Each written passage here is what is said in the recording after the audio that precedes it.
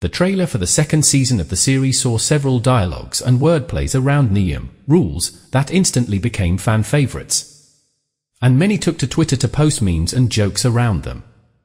The dialogues are so catchy that even the official account of Mumbai Police shared a meme inspired by Pankaj Tripathi's dialogue, Niyam same hoga, the rules will stay the same. They added a coronavirus twist to the dialogue. The motto of MIRZAPUR Season 2 is revealed by a character in the very beginning of the show, Ajit ki guarantee tabhi hai jab jeet or ha, dono tumhe control mine ho.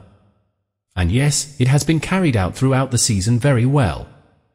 MIRZAPUR 2 has definitely lived up to the hype and taken the narrative a notch higher. The massacre is murkier and bloodier than Season 1. Pankaj Tripathi has nailed the character of Akhandanan Tripathi aka Kaleen Bayer to the T. While Kaleen is the ultimate dictator who will run over anyone who gets in his way, Tripathi also is seen as the disappointed father in the start of the season. The father-son duo Tripathi and Munna, Divyenndu Sharma, are one to look out for. While they are terrifying together and against, their banter sometimes makes you double over in laughter. Gone are the Guddu Pandit, Ali Fazal, and Golu, Shweta Tripathi, who were limited to just college elections and weddings. They have turned around and brought out their dark side that engulfs the whole MIRZAPUR. Ali and Shweta's performance was applauded worthy last season, and in Thaishi cinematography is just as amazing as the last season.